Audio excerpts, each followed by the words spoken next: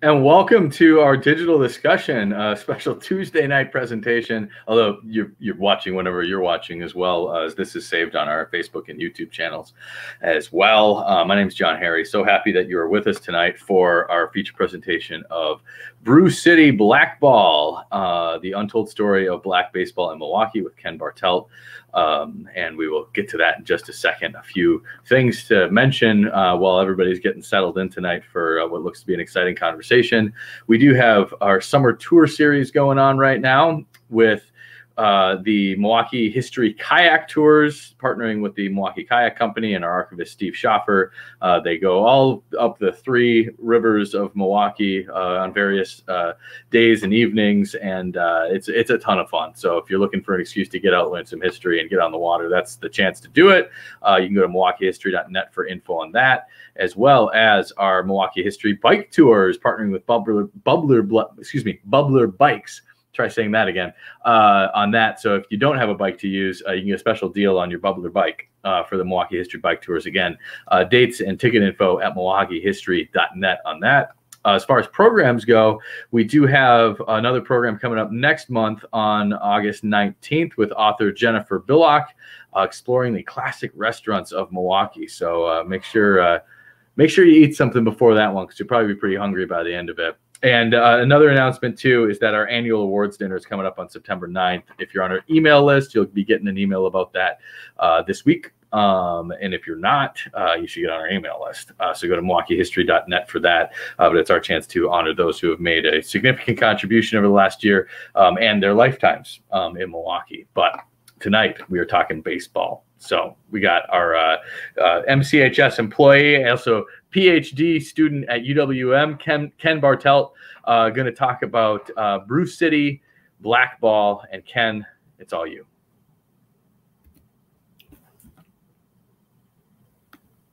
Who? You there, Ken? I'm good. Yep, I'm good. Okay. I thought I was going to be on screen to introduce myself, but okay. Here we go. There we go. All right. You are on screen. Okay. All well, right. I wasn't sure if you could see me. If you have any questions for Ken, just we'll get to them at the end, but you can put them in the comments throughout. So, Ken, have a ball. I will. Thank you, John. I love the baseball puns. Hi, I'm Ken Bartelt. I'm a PhD student at UW-Milwaukee, and I focus on the history of race in America, and I like to do that through the lens of sports history. I wrote my thesis on the Negro Leagues in Milwaukee, and this presentation is derived from that. It's called Brew City Blackball, the untold story of black baseball in Milwaukee. Now, my thesis was titled Brew City Blackball, Milwaukee as Microcosm of the Early 20th Century Black Baseball Experience. But this presentation is going to take more of a Milwaukee focus. And if you are interested in reading that, I do have the link there, and you can find it on ProQuest. That's if you want to read the full 135-page document. But if you want something a little shorter and sweeter, it was featured in the spring 2021 edition of Milwaukee County History. That's the short little magazine newsletter that the Society sends to its members. You could also buy a copy for like $3 at the Society. So if you want to read a much shorter version of it, it's available there. So I just want to start with understanding that Milwaukee has always been a baseball town. It hasn't always been a major league city, but Milwaukee has certainly always been a baseball city. And so on the left here, you have one of my favorite photos. This is actually the background of my computer, is this crowd outside Borchert Field. Old Borchert Field was on 8th and Chambers, roughly, from 1909. It's got nothing on the Deer District today that we've been watching as the Milwaukee Bucks are playing in the NBA Finals, but still a pretty good crowd. And then even all the way up to 2018, you know, Brewers fans watching the Brewers in the playoffs. They've been pretty good the last few years.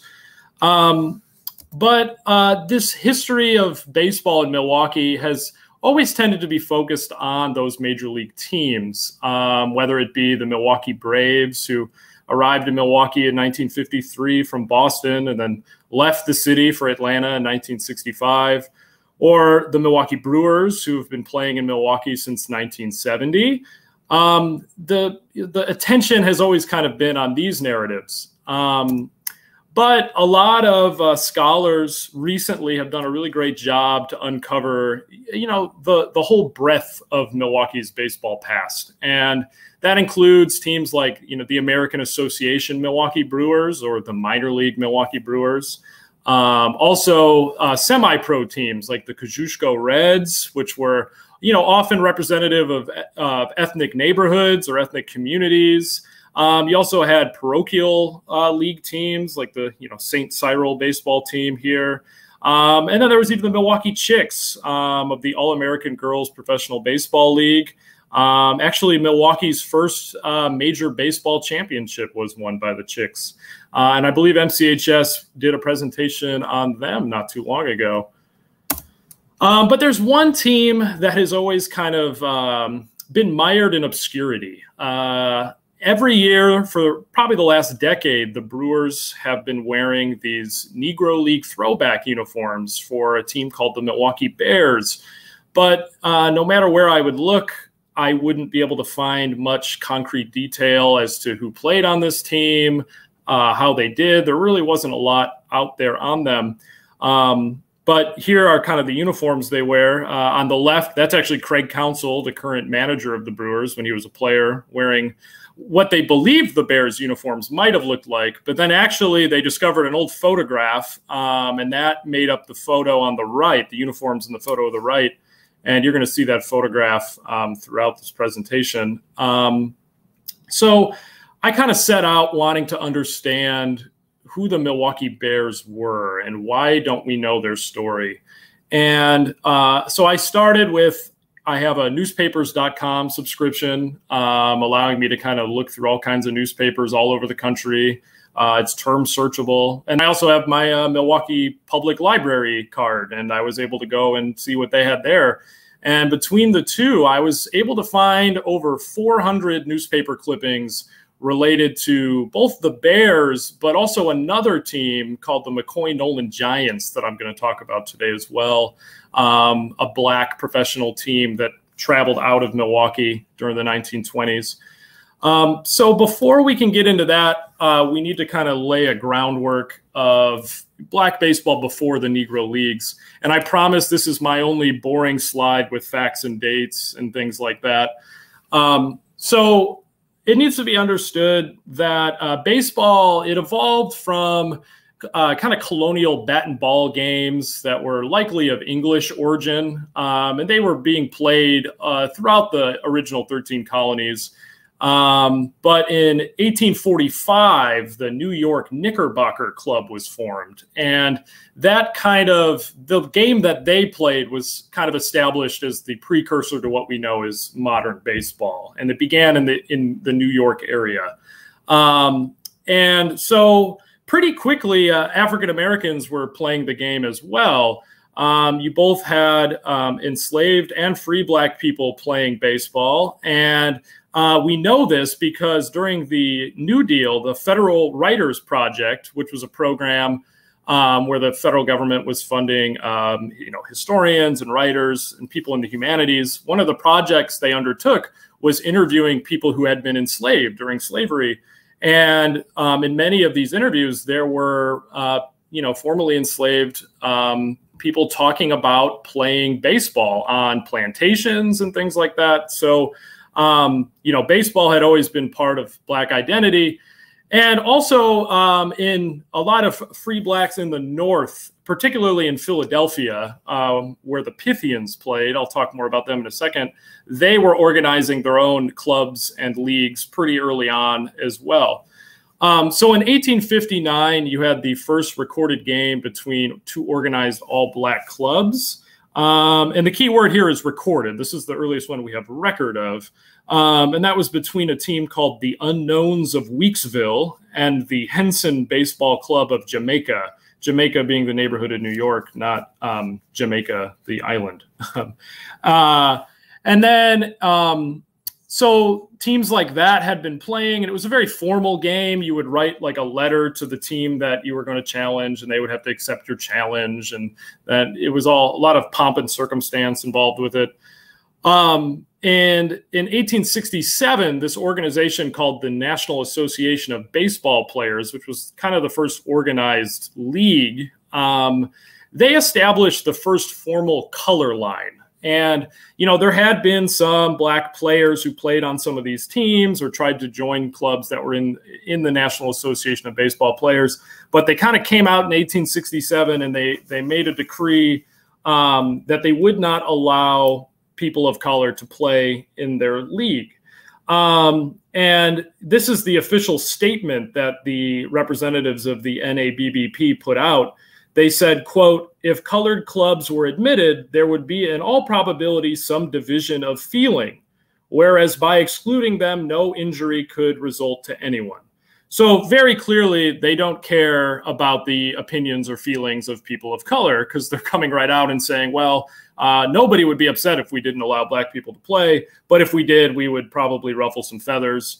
So they just decided that they didn't want to allow them in the league. And this was really keeping in line with a larger trend in the country after the Civil War, as we move into what's known as the Jim Crow period. So earliest organization, the NABBP, kind of adopted Jim Crow from the outset. And then in 1869, there's the first recorded game between an all-black club and an all-white club. And that was between the Pythians of Philadelphia and a white club known as the Olympics. The Olympics won that game, but then a week later, the Pythians beat another white team, and they became the first all-black team to score a victory against an all-white club. Then, after the NABBP had kind of dissolved, in 1871, baseball became more professionalized. There had been a movement towards paying players because that way you could have a more talented team. And then you could, if you built a ballpark, which was kind of the movement around the country, you could charge fans admission to come and watch your superior team. So in order to have a superior team that fans would be willing to pay money to see, players started getting salaries and things like that. So the National Association of Professional Baseball Players was founded in 1871, and they had what was known as a gentleman's agreement that they would not sign any black players. That means they didn't need to write it into their rules. It was just like an understood thing between all the club owners that they would not sign a black player. But the earliest color line here in professional baseball was had a lot more holes in it than the one that would appear in the 20th century. In 1878, a man named John W. Bud Fowler, he became the first black player to appear in a white professional league. He played in a minor league, though. It wasn't until 1884 that you had Moses Fleetwood Walker to become the first black player to appear in a white major league. So there had been, you know, clearly there are black players who are playing in white leagues, even with this gentleman's agreement. It was very rare, but it did happen. And historians have actually estimated that between 33 and 60 black players played in white leagues before 1900. So Jackie Robinson certainly didn't, he wasn't the first black player to play in the major leagues. He was the first after the color line was drawn. Then in 1885, black professional baseball took a huge step forward with the formation of the original Cuban Giants. And this is the first all-professional black team. So they're kind of like black baseball's version of the Cincinnati Red Stockings, which was formed in 1869, where all the players were salaried. And they developed this, what was known as the booking system, where they would, you know, book games. They weren't part of a league. They would book games with individual teams, both other black teams, but also white semi-pro teams and things like that. And that would allow them to kind of build a schedule, and they would travel the country. Now in 1887 is when you really get to see a rigiding of the color line. It becomes more entrenched. There were multiple incidences that took place throughout the major leagues that season. There was a player on the Syracuse Stars named Douglas Crothers, who he refused to sit in the team picture because he had a black teammate. And then when his managers kind of scolded him or reprimanded him for that, the Crothers actually punched his manager. So he was suspended, but then they shortened his suspension. Also, the St. Louis club, there was a St. Louis club that they wrote a formal letter to Chris Vonderay, their owner, saying that they would not play against a team with a black player, but they would gladly play against any white team. And they kind of boycotted. They said they were going to sit out until they were scheduled to play a white team. So what happens then is the International League, which was considered a major league at the time, they established baseball's first written color line, where it was written into their rules that they would not allow black players on any teams. And then, kind of by the end of the 1890s, there were no more black players left in a white league. And from 1898 to 1946, when Jackie Robinson suits up for the minor league team in Montreal, that's when the color line becomes broken. So then, black baseball has to kind of evolve separately, like a lot of industries in America at this time, separately from the white organizations because of Jim Crow segregation. So in 1894, one of the huge developments in black professional baseball is the formation of the Page Fence Giants. And that was actually the brainchild of Bud Fowler, the same guy who was the first black player to play in a white league. And his idea was that they would travel the country. He would get an all-black team to travel the country in their own private train car. And then they would give little parades on bicycles around the city before every game to kind of like rally up support to come see the game. And what they did is they secured sponsorship deals. So the team name, Page Fence Giants, Page Fence was a company. It was a wire fence company in Michigan. And so by getting this white businessman, this Page was his name, to sponsor their team, they were able to fund their operations. They also had a sponsorship with Monarch Bicycles. That was the bicycle company that sponsored all their little bikes they rode around. And that kind of became the model for a lot of the really successful black clubs going into the 20th century. And even one of the Milwaukee clubs we're going to talk about, the McCoy-Nolan Giants, where you have a white businessman sponsoring a black team. And the key part is having their own private mode of transportation that they would be able to sleep in and things like that, because it was very perilous to be traveling through Jim Crow America at this time. You weren't sure where you were going to be able to stay or if you would be permitted to stay anywhere. So you had to have your own sleeper car. Now, in 1920, things finally kind of reached their apex with the formation of the Negro National League, and Rube Foster is kind of the big figure in that. And this is when the formal Negro Leagues really become kind of solvent, is in 1920. So let's get into the Milwaukee story then. Now, there really hadn't been an attempt at a Milwaukee-based black professional team until 1922. And that's when a team known as the Cream City Giants arrived from, I'm going to talk about it in a second, but they actually came here from Canada. And this man here, Lieutenant Samuel Simon Gordon, or SS Gordon, he was a player for the Chicago American Giants, which was Rube Foster's team. He was really close with Rube Foster. And he was the coach and manager of this team. And as you can see in that newspaper clipping on the left, the Giants, they held the right to Athletic Park, which is also became known as Borchard Field. It's the same ballpark though. And they had that right every Sunday that the minor league Brewers were on the road and that they were scheduled to meet teams in the Midwest. And then real important is the last sentence in that clipping there. It's this idea that if the venture was successful, Milwaukee was going to get a team in the Negro Leagues in 1923. So there's already this stipulation there that if this Cream City Giants team could play well, Milwaukee would be given a Negro League club the following season. Pretty quickly, within their first 2 weeks of playing, this Cream City Giants club came under a new owner. And that's a guy by the name of John McCoy. You could see that in the newspaper clipping on the right there. And John McCoy was the owner of the McCoy-Nolan Heater and Supply Company, which is like a plumbing supply company that was incorporated in Milwaukee in 1910. And McCoy, he had a lot of connections to baseball in the city. They were big sponsors of the minor league Milwaukee Brewers. They took out ads in the newspapers, like throwing their support behind the Brewers. Much like we see today with someone like David Gruber, right? Before all the Brewers and Bucks games. So this guy, he was well connected with the Brewers. That probably explains how he was able to access Athletic Park, because the Brewers were the owners of Athletic Park.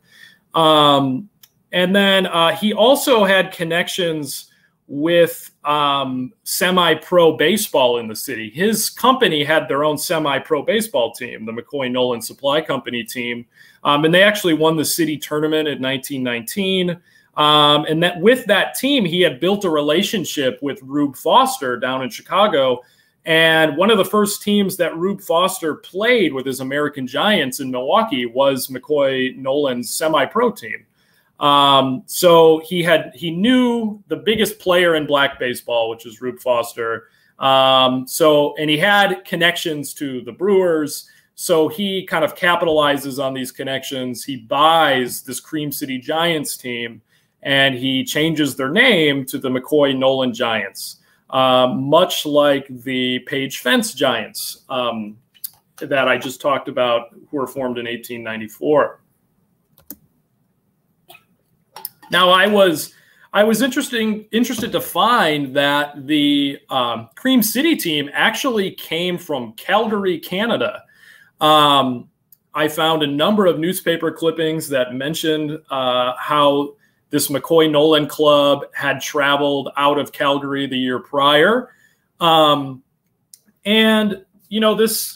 corroborate that, I compared lineups from the two teams, and I found a bunch of newspaper clippings of the Calgary team up in Canada, Canadian newspapers. And then I also found some, they traveled down to Wisconsin. So like I have the Sheboygan Press here. And actually there were 4 players that were featured in both lineups. So, their names were Myers, he was a first baseman, a third baseman named Reed, a catcher named Gray, and a pitcher and occasional first baseman named Walters. And they were both playing in games for each of those teams. And then also with S.S. Gordon being in charge, he was real close with Rube Foster. And they actually worked out with the Rube Foster's American Giants in the offseason. They practiced together kind of like in spring training. So my theory here is, and you can kind of see where how this is unfolding, is Rube Foster was looking to test out Milwaukee as a potential market for a Negro League club. And he has Gordon take his Calgary team that he had established, move them to Milwaukee, and then kind of that way he was nice and close, just about 90 miles south in Chicago, where he could easily play this Milwaukee team. He can keep an eye on the business. And if Milwaukee proved to be a successful market, he could put a team there for his new league. And one thing to point out is this Calgary, they were actually known as the Calgary Black Sox, but the term Giants kind of becomes a catch-all term for all black teams. That's because most of the early successful black teams were called the Giants. You had the Cuban Giants and the Page Fence Giants. So a lot of these black teams, they wanted to kind of, draw a connection or a line to the teams that came before them. And so this team was really very successful. In the August 3rd, 1921 edition of the Calgary Herald, they wrote the following about the team. They said, "The Giants are a team comprising a galaxy of stars who are denied playing in the major leagues through a ruling which has been in vogue since organized ball started.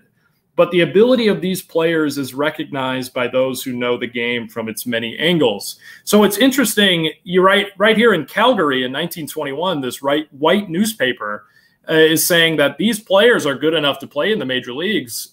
They're just barred by the color line. And anyone who knows baseball would be able to recognize that. So you already have this, by the 1920s, this kind of chipping away at the validity of the color line. Now, this was a Canadian newspaper, so that could have something to do with it as well. Now, they played their home games, these McCoy-Nolan Giants, at Athletic Park. Like I said, there's a nice aerial view of it there. Now the highway goes through it. There's a little historical marker down by the highway, though. So early on in the season, they pretty much played all their games at Athletic Park. And one of the real interesting moments in Milwaukee baseball history that they were part of is the first ever what they call twilight game to ever be played at Athletic Park.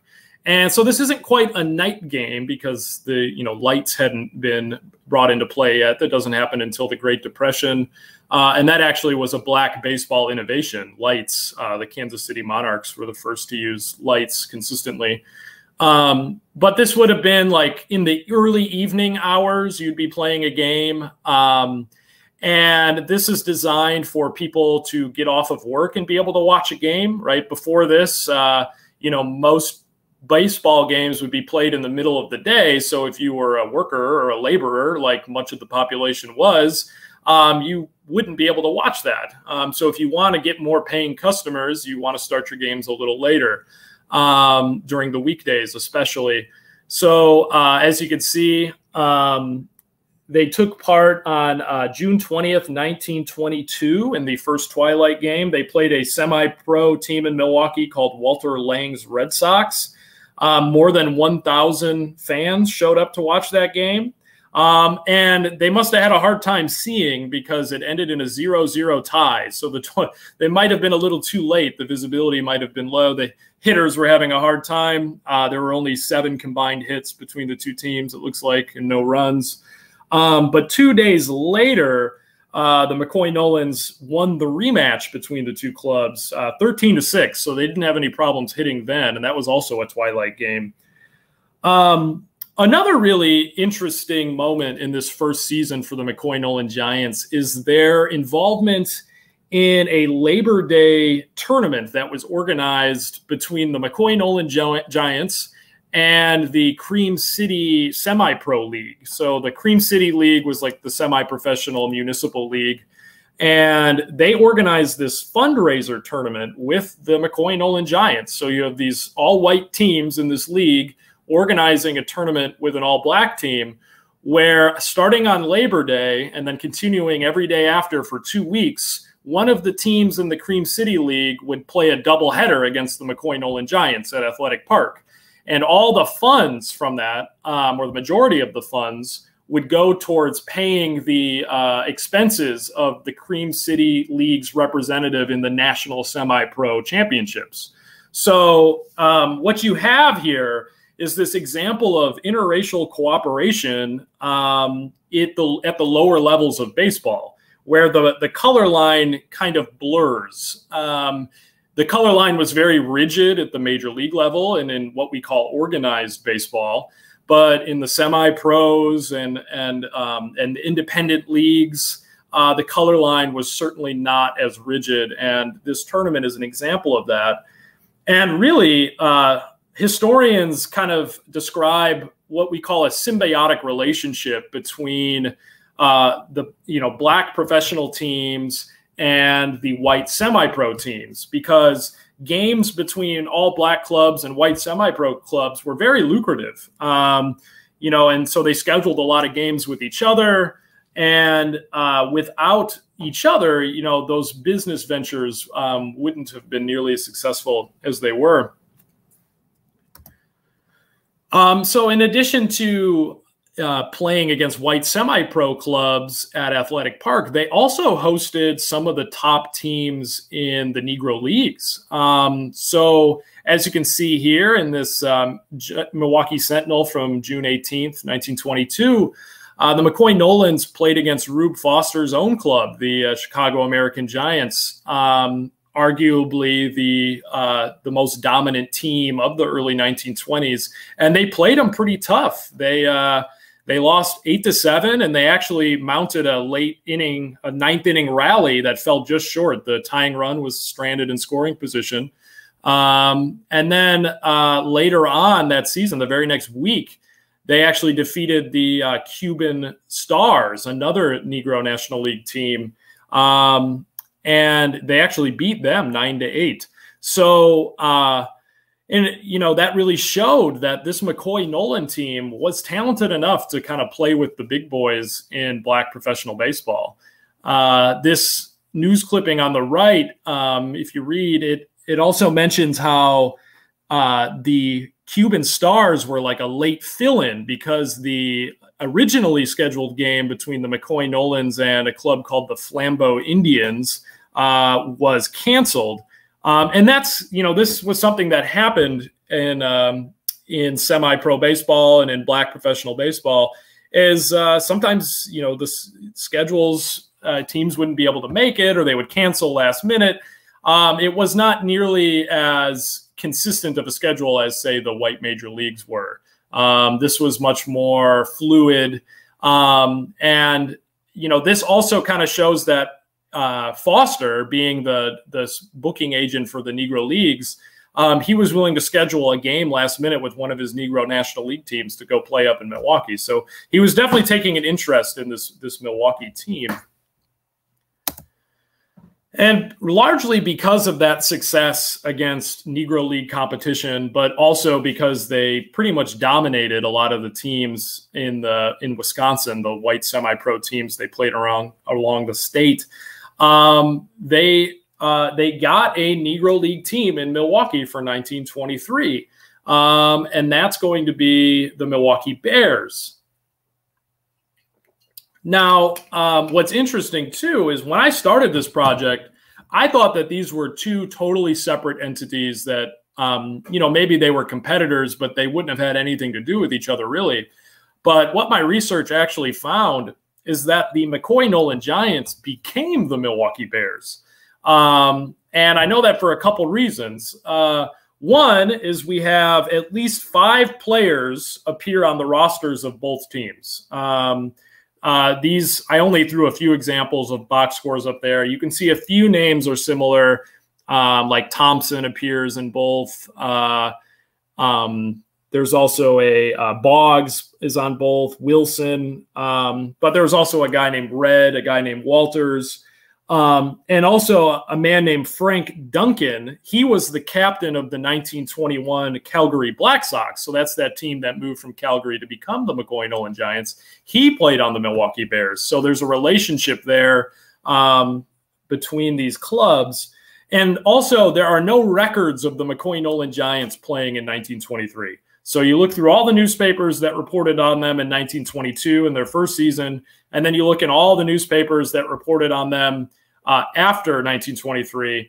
Those same newspapers don't say anything about the McCoy-Nolans during the 1923 season. So, you add all that together and you get the McCoy-Nolan Giants becoming the Milwaukee Bears. And that makes sense because Milwaukee certainly couldn't have supported 2 representative, all Black teams.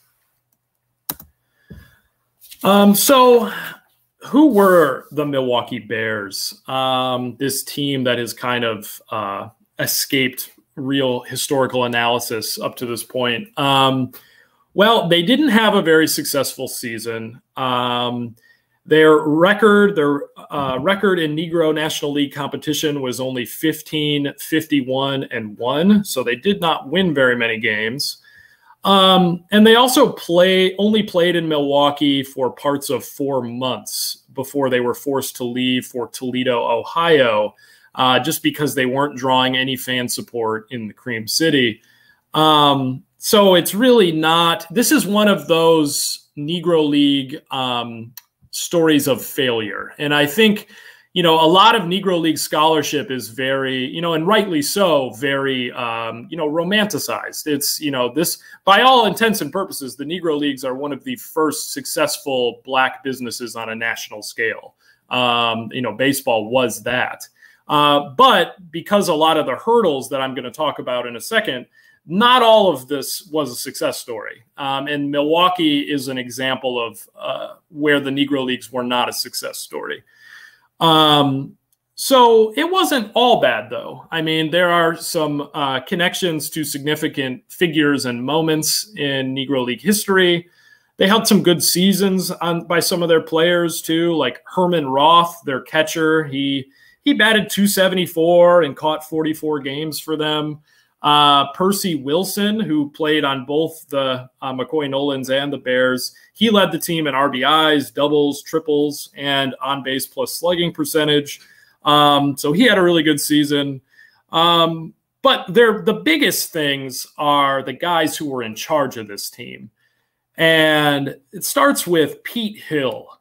He was the on-field manager. And so Pete Hill, he was actually inducted into the National Baseball Hall of Fame in 2006, largely for his work as a member of the Chicago American Giants with Rube Foster in the early 1910s, before the Negro Leagues were even formed. You know, Foster still operated an independent Black professional team. And Hill was the captain of that team. So, you know, this guy is as decorated a player as any in Negro League history. And the fact that he was the manager of this team, you know, it's really a baseball story in Milwaukee that deserves to be told. The fact that a guy as great as Pete Hill was involved here. And what's interesting is if you look at his Hall of Fame plaque, it mentions that he was a player manager of the Detroit Stars and the Baltimore Black Sox. But it doesn't mention that he managed the Milwaukee Bears, which is, you know, that just shows how little baseball historians knew about the Milwaukee Bears, because this is in Cooperstown, New York, and they don't even have that information on his Hall of Fame plaque. But if you go through all the newspaper reporting and all the big Black newspapers and even the local, you know, Milwaukee Journal and Milwaukee Sentinel, John Preston Pete Hill is the manager of the Milwaukee Bears. Also, Dave Wyatt was in charge of the business side of the operation. So Dave Wyatt is one of those figures in Black baseball history that is probably overlooked. And he's responsible even for bringing Rube Foster to Chicago. So Dave Wyatt was a Black sports writer. He wrote in some of the big Black newspapers in the country. And he also played himself early on in the early 1900s. But he's the one who went and he found Rube Foster pitching in Texas, and he recruited him to come play in Chicago for the Leland Giants, which was the team that Foster eventually kind of took over. So had Wyatt not done that, the whole, history of Black baseball could have been radically different, because, it was being in Chicago that really gave Foster, the basis from which to start his league.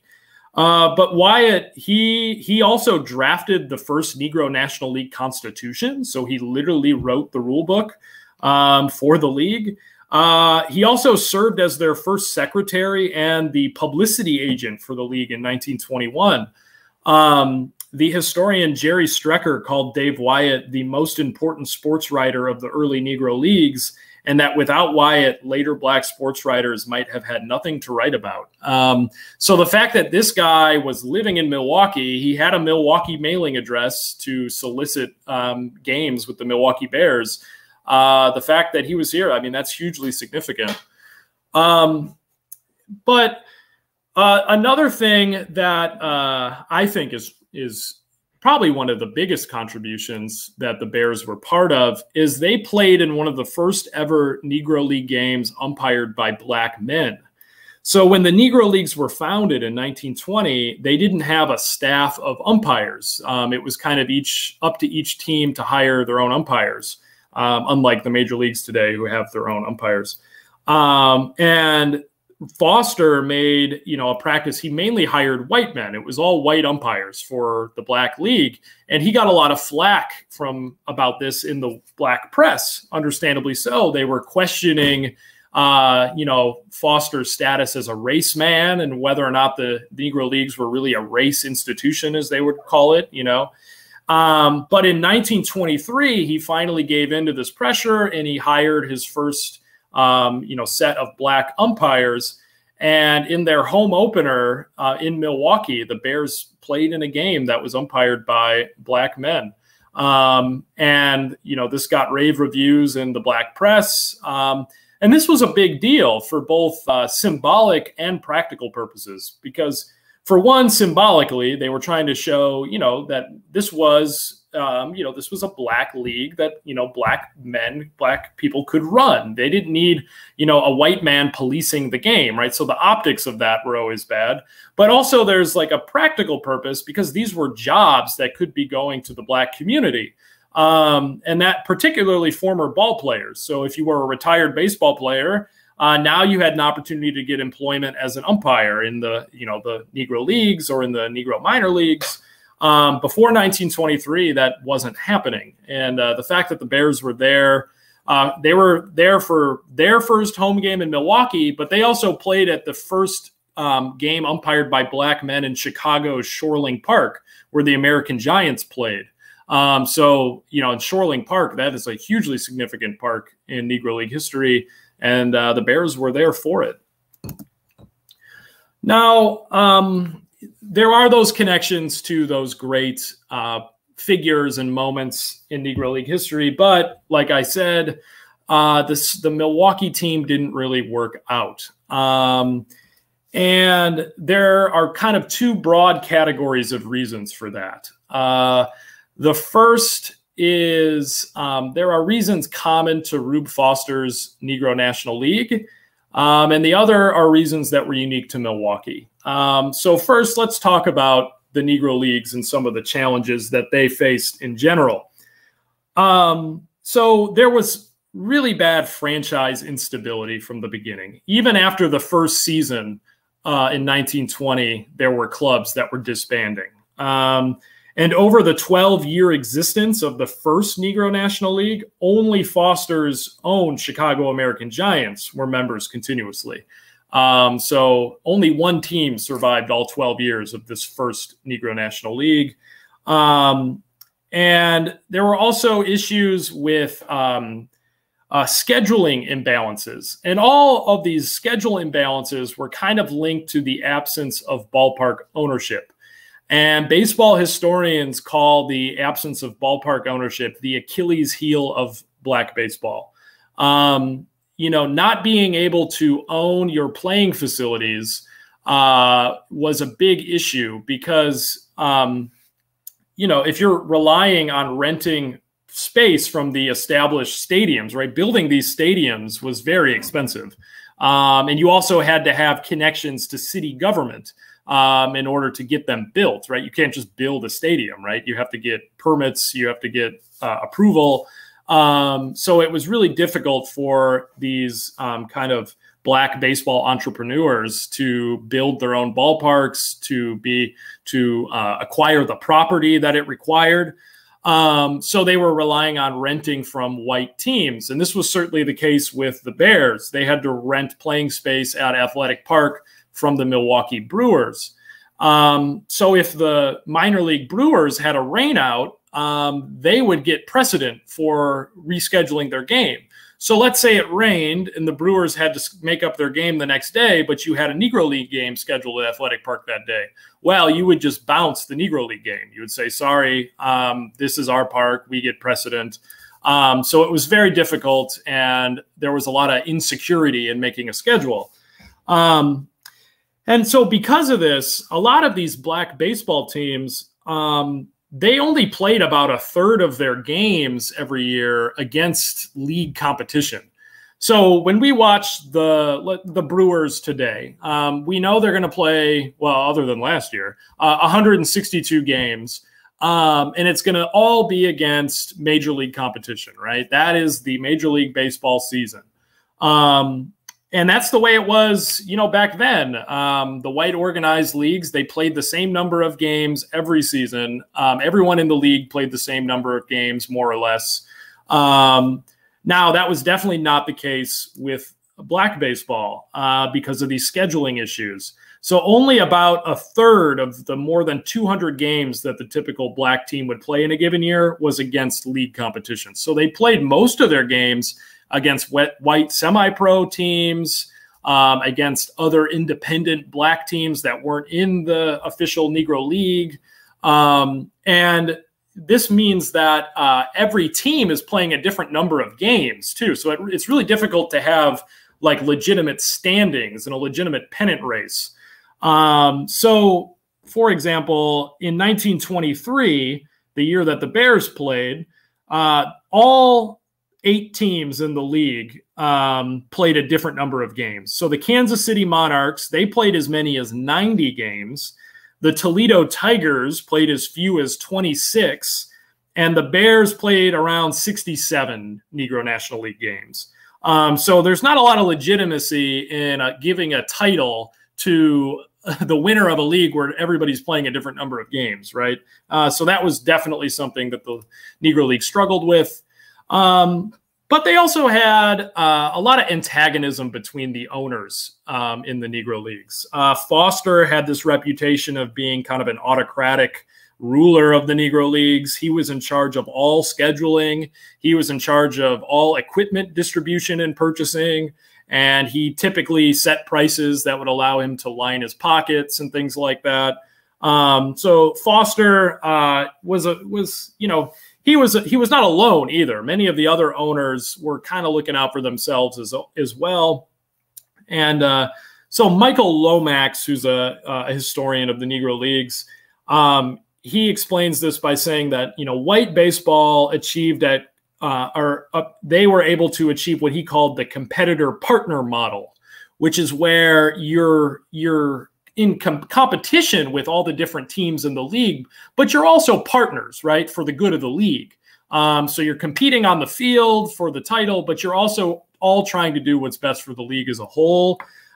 He says that black baseball followed more of what he called a business alliance model, where each one of these black teams was almost its own business, and they were in kind of a loose alliance with each other, where you might cancel an official Negro League game to play a more lucrative game against a white semi-pro team, right? If all of a sudden the American Association Milwaukee Brewers said, hey, we want to play a game against the Milwaukee Bears, they would probably cancel their game against the other Negro League team to play that game that would promise to bring in more money. So that was kind of true throughout the Negro Leagues. In all of these, though, these are all kind of rooted in this absence of white privilege that the Negro Leagues had, right? There are systemic barriers to the acquisition of property for African Americans, largely tied to difficulties establishing generational wealth. There is little access to these established political networks within city governments that I've talked about.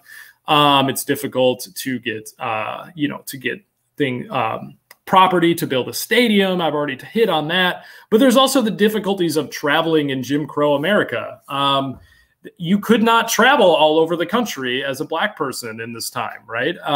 You would not be allowed to take your all-black team to certain cities and stay in certain places. Also, your clientele is more, you're more so targeting a black audience, right? And African Americans in this time did not, on average, have the disposable income.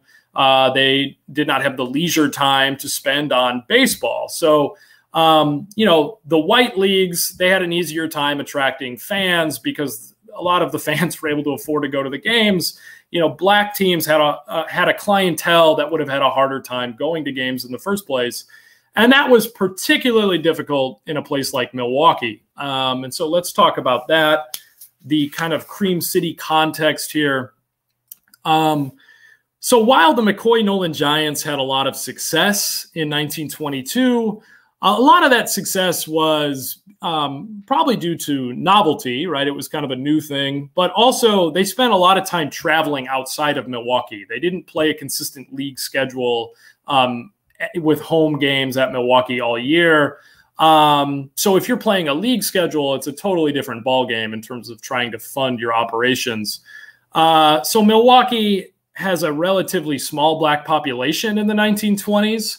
In 1920, although it had grown by 127.4% from 1910 to 1920, it still was only 2,229 persons, or just 0.4% of the city's total population. So less than 0.5% of Milwaukee was African American at the time that the Bears were trying to play in Milwaukee.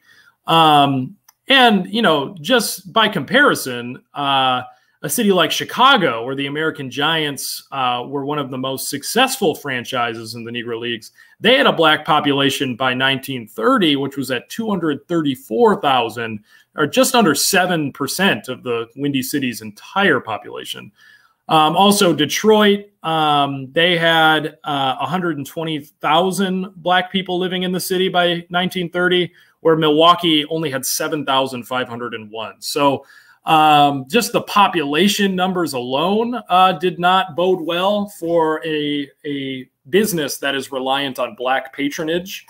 And not to mention that, you know, in Milwaukee, there was a nearly non-existent black middle class. Racist hiring practices and union exclusion had kind of restricted the majority of the black population to, you know, menial work, where they wouldn't have had the discretionary income or leisure time, like I've talked about, to, you know, go to baseball games. And, you know, this was Chicago by the 1920s was starting to develop more of a black middle class. And that really wasn't there in Milwaukee just yet. Now, Milwaukee, that would develop more as a late or second Great Migration city. So Milwaukee's black population didn't really start to get large until the 1950s. And today it's about half the city's population is African American. So you know, had they tried to put a team in Milwaukee in the, you know, late 1940s or 1950s, it might have been more successful. But by that time, Jackie Robinson had broken the color line, and the Negro Leagues were struggling because black fans were starting to go to Major League Baseball games to watch the black players that were now playing in the white major leagues.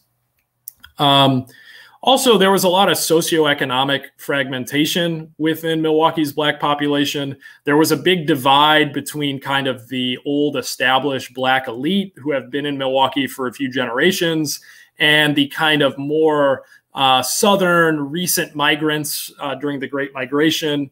A lot of the newer migrants, they wanted, you know, black only institutions that would, you know, serve the black community. Whereas some of those older elites, they wanted to kind of, you know, keep the ties they had built by building connections with some of the white community.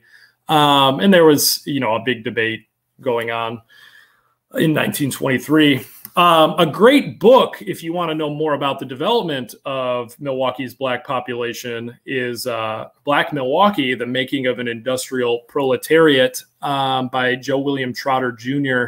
I relied on this book pretty heavily in working on my thesis, just to have kind of the context of Black Milwaukee's development. And so what happens with the Bears is after roughly 4 months of trying to draw fans and struggling to do so, but also losing on the field, that certainly didn't help. It's not like they were a winning team to go watch. The league decides to shake things up in the middle of the season. So you can see this newspaper clipping on the right here from the Pittsburgh Courier, one of the biggest black newspapers in the country that covered the Negro Leagues. And so what happens is there was a club in Toledo called the Toledo Tigers, and they were even worse than the Bears, if you can imagine that. And so what they decided to do was just to have that Toledo club disband altogether. So that team dissolved. And then the team that was playing in Milwaukee, the Bears, they were going to move to Toledo and start playing their home games in Toledo as the Milwaukee Bears. They were still the Milwaukee Bears, but they were playing in Toledo. The Toledo club ceased to exist. And then they were going to bring in the Cleveland Tate Stars, which was a team that had formerly been in the Negro Leagues, but disbanded and was now playing in the Negro minor leagues. They were going to bring them in and have Cleveland kind of take the place of Toledo. But that actually fell through, and they just finished the season with only 7 teams in 1923. Cleveland didn't actually end up joining. So Milwaukee, its short life as a Negro League city was over after only 4 months. So what finally happens is Joe Rush, the owner of the Birmingham Black Barons, a team that played in the Negro Southern League. You might have heard of the Birmingham Black Barons because that's the same team that the all-time great Willie Mays played on later on before he made it to the major leagues. He played for the Black Barons. So Joe Rush, he purchased the Milwaukee franchise for $2,000 after the 1923 season so that his Black Barons could then join the Negro Leagues. So they take Milwaukee's place the following season. And then that was not the end of black baseball in Milwaukee, though. Right away in 1924, the McCoy-Nolan Giants start playing again.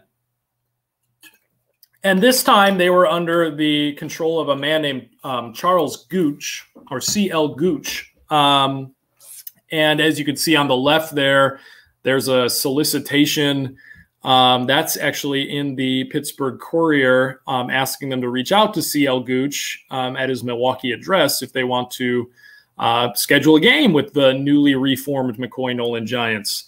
And what happens is from 1924 to 1932, the McCoy-Nolan Giants build one of the most successful international barnstorming operations in black baseball. They become one of the elite black professional independent teams. They were not playing in the Negro Leagues, but they were having tremendous success traveling the country as what we call a barnstorming team. So that's a team that travels all over. They don't necessarily play a consistent home schedule, but they were based out of Milwaukee. And so they played in Wisconsin, Michigan, Illinois, Iowa, Mississippi, Florida, Texas, Kansas, Oklahoma, Nebraska, South Dakota, North Dakota, Minnesota, Montana, Wyoming, Colorado, New Mexico, Arizona, California, and even Canada and Cuba. So they were international. I mean, they were going north and south of the border. I have newspaper clippings from newspapers in each of those states referencing this team. That photograph there is from the Pasadena Post. This was on the front page of their sports section in 1929 when the McCoy-Nolans arrived to play a tournament in Pasadena, California. They really rack up some impressive win-loss records during the second incarnation of the McCoy-Nolan Giants. So in 1926, they won 72 games. They lost 14. So they had an .837 winning percentage in 1926. In 1929, they did even better. They won 163 games with only 29 losses for a .849 winning percentage. Now, if you want to compare that to the all-time Major League Baseball record, which is the 1906 Chicago Cubs, right? Chicago Cubs have the all-time best winning percentage. Who would have known?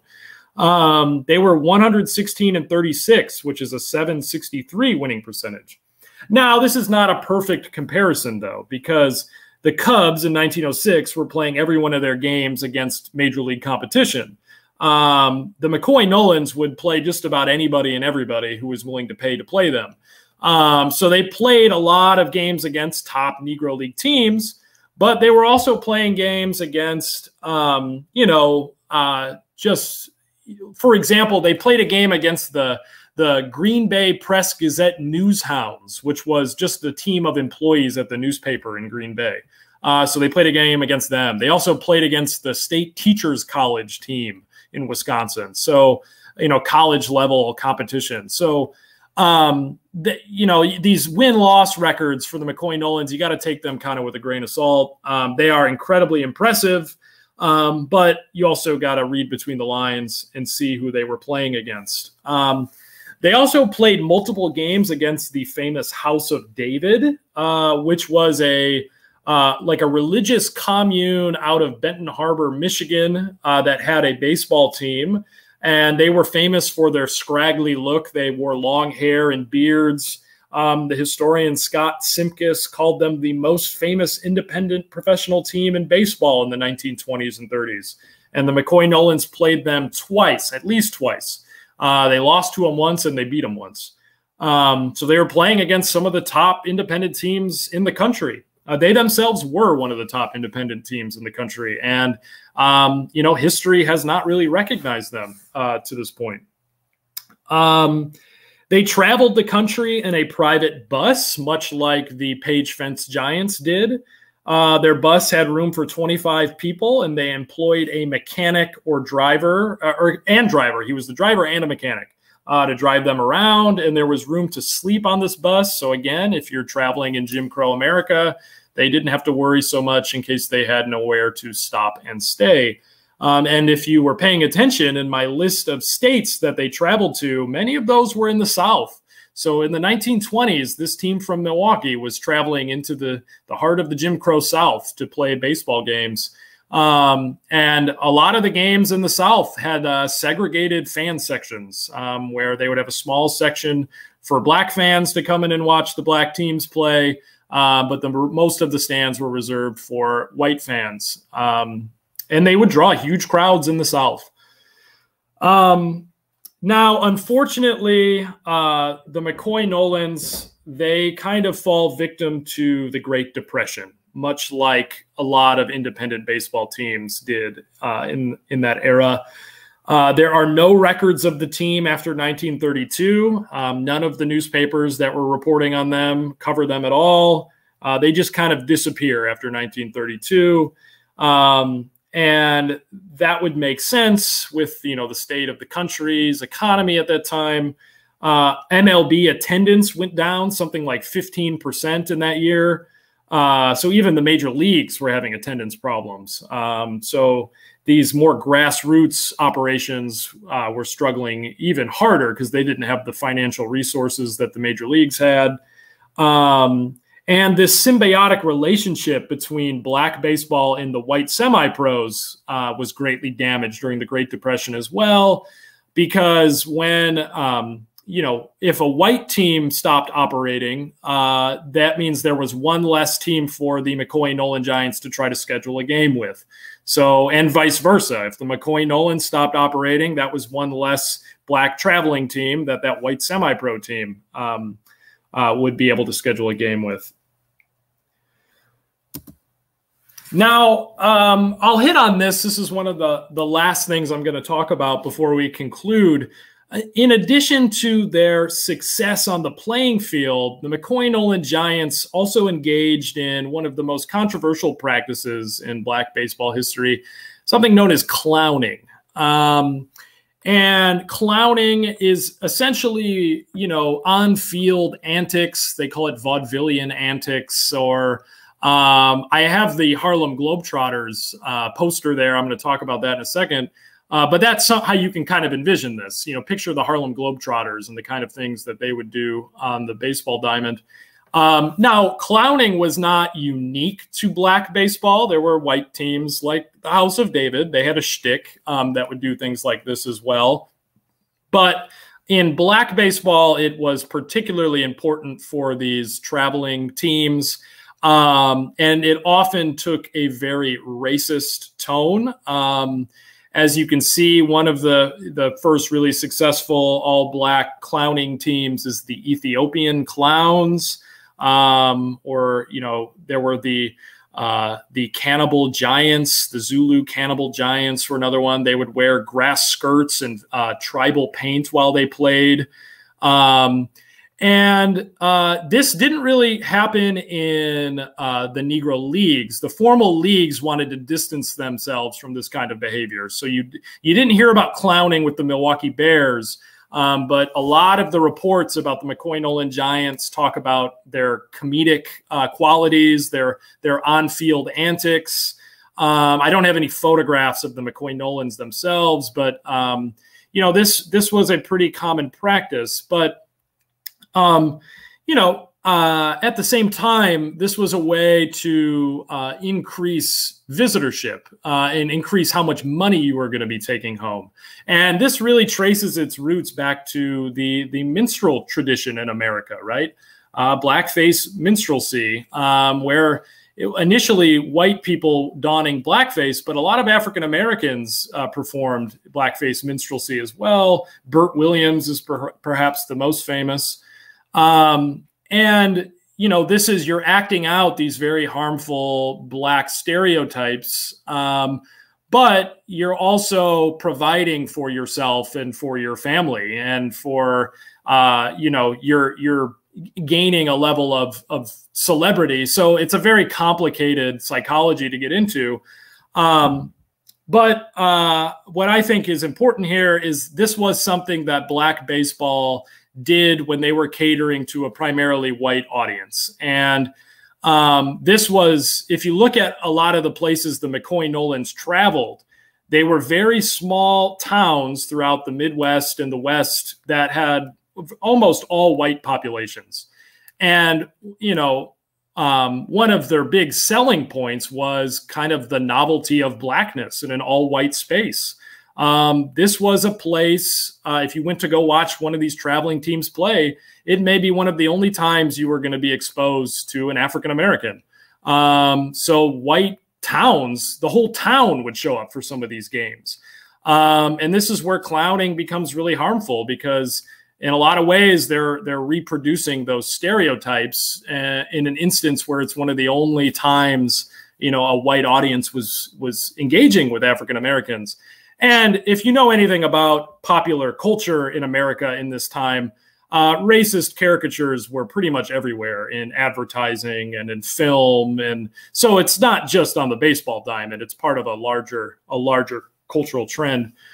So over here you have, you know, even the Indianapolis Clowns, a team that Hank Aaron eventually played for before coming to Milwaukee.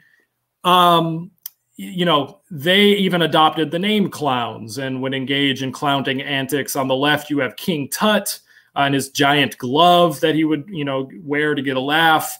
And in the middle, you have Oscar Charleston, who's one of the, you know, arguably the greatest Black baseball players of all time. And that really shows the validity that this clowning had. You know, even the all-time great players were associated with clowning in some way. And then you also had, you know, women played in the Negro League. So like Connie Morgan, and no, don't get me wrong, these women were very talented and many of them absolutely held their own. But the Negro Leagues were willing to allow women to play because, again, it was kind of a novelty. It was a way to sell tickets. But many women did play in the Negro Leagues.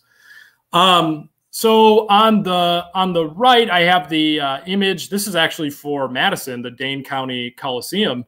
The Harlem Globetrotters actually have their origins in Black baseball. Abe Saperstein, the founder of the Harlem Globetrotters, he originally worked in Black baseball. He owned Black baseball teams who would do these kind of clowning antics and things like that. And the Globetrotters are kind of an extension of that in a way.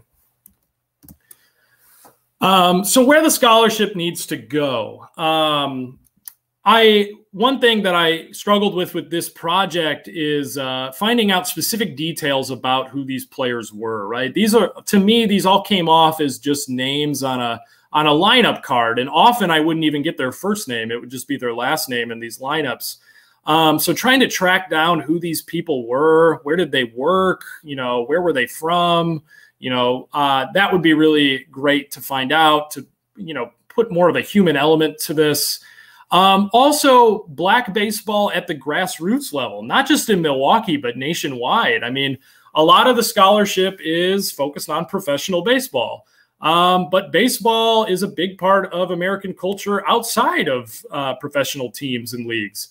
So, for example, I've got the photo there. The Milwaukee Urban League had a baseball team. There's a team photo in 1930. Over here, the Weir Steel Municipal AA champions in Milwaukee in 1938. There are also little leagues. Milwaukee has the Beckham Stapleton Little League, which is one of the, the oldest inner city, primarily black youth little leagues in the country. And it was founded by a former Negro League baseball player, James Beckham. So the grassroots level, I think, is somewhere that this scholarship could head. Well, that's all I got. I know that was a lot, but I'm condensing a 135-page thesis into a short presentation. So I could take questions now.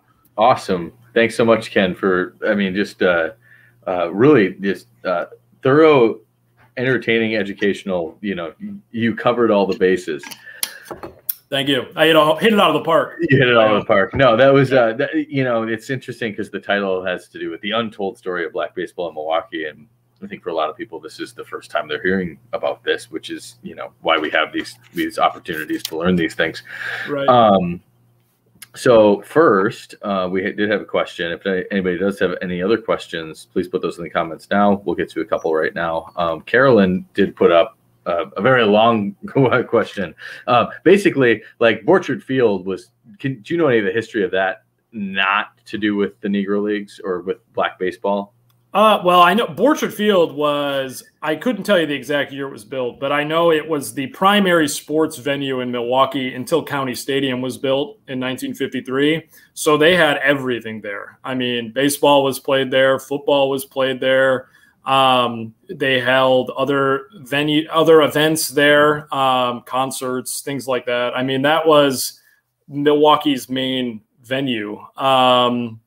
I think the Packers may have even played there, if I'm not mistaken. They might have played a couple games there. And then it was replaced. When County Stadium was built, Borchard Field was pretty quickly torn down, I'm pretty sure. So I have one question that, like, when we think about black baseball in Milwaukee, you talked about the Milwaukee Bears, and the Brewers do the Milwaukee Bears almost annually now. Like right. they have a game where they dress up in those uniforms, which is great. Then you're bringing about like this other side of black baseball in Milwaukee. Do you think that, first off, have you tried to contact anybody at the Brewers to be like, you're only telling half of the story? And second is, as far as the larger institutions, are the McCoy-Nolan Giants represented at the Baseball Hall of Fame in Cooperstown? So I guess that's kind of a two-part question. Right. Well, and I would argue the Brewers, and I give them a lot of credit for what they do to honor the Negro Leagues, but I wouldn't even necessarily say they're telling half a story, because a lot of what they do with the Bears is there's not a lot of detail. This was a team that played here. They don't talk about who played there, right? And that was one of the things that piqued my interest to start this project.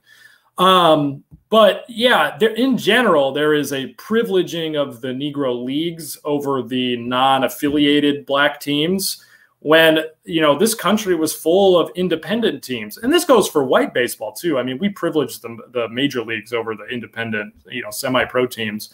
But you could argue that the McCoy-Nolan Giants are a far more successful story than the Milwaukee Bears are. I mean, I had never heard of the McCoy-Nolan Giants before I picked up, I think it's Bob Wegge's book on Borchard Field, and he just had one little throwaway paragraph about them, and I was like, "Who are the McCoy-Nolan Giants?" And then I started digging, and I did not expect to find them having these levels of success. I mean, they won tournaments in California where all the top semi-pro teams in the country go to play, and they won. They went to Cuba and played against the top teams in Cuba.